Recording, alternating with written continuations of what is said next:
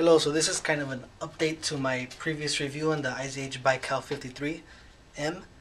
The other day I was doing a review on the Crosman using these intermounts to mount a scope, and then I thought, hey, I wonder if these will work on the barrel of the Baikal, because it worked on the Crosman 1377.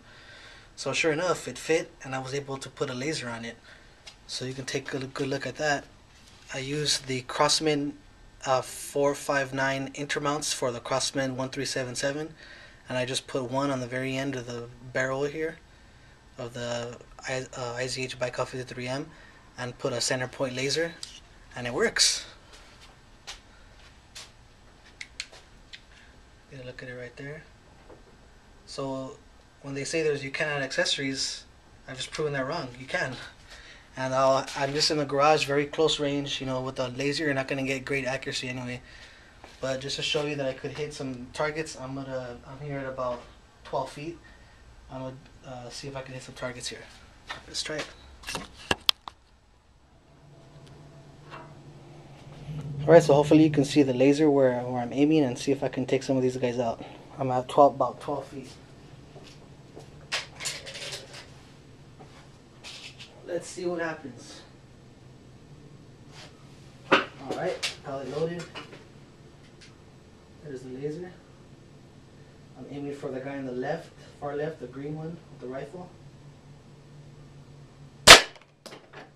Gone. Obliterated. Now I'm going to aim for the last man standing there, the policeman.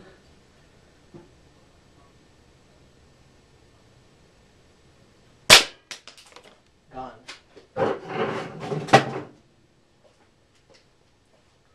And how about, just for fun, do a nice big can Foster's beer.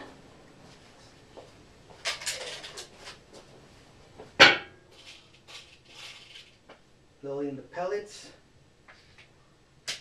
Here's the laser. Oh yeah.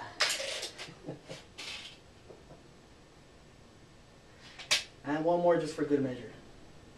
Right on the R. Perfect.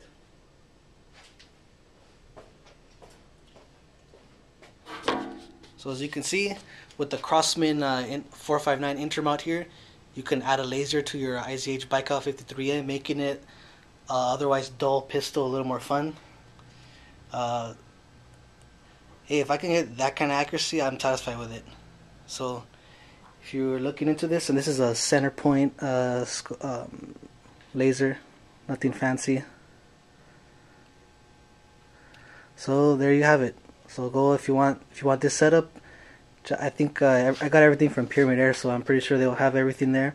But you can put a red dot sight, you can put a laser, a flashlight, whatever you want. So that's how you do it. And until next time.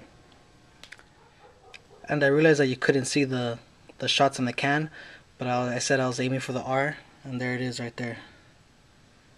These are some of the exit ones. So yeah, that's it. Hope you guys have fun with that.